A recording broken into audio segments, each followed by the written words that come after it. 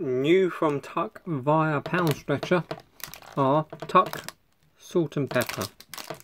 I've tried quite a few variations of Tuck, but not salt and pepper. And this, once again, like all of these, is an import flavour, because we mostly only get the regular flavour. I think there is some other ones. I think there's bacon, and maybe something else, but mostly regular. But this is salt and pepper. So let's tuck in. And it even tells you how to open the packet on the end. Isn't that nice?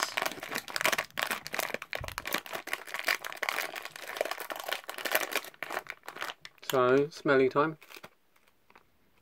Yep, they smell peppery.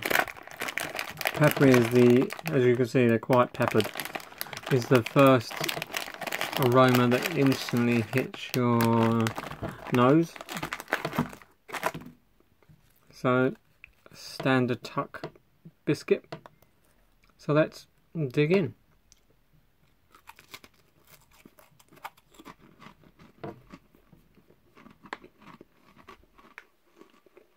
Mmm. Mmm.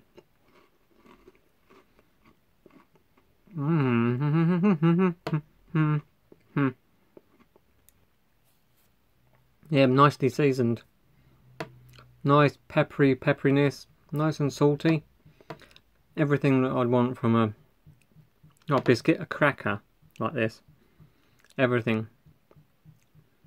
I have to say this is probably, yeah, this is my favourite flavour. For sure. Favourite flavour.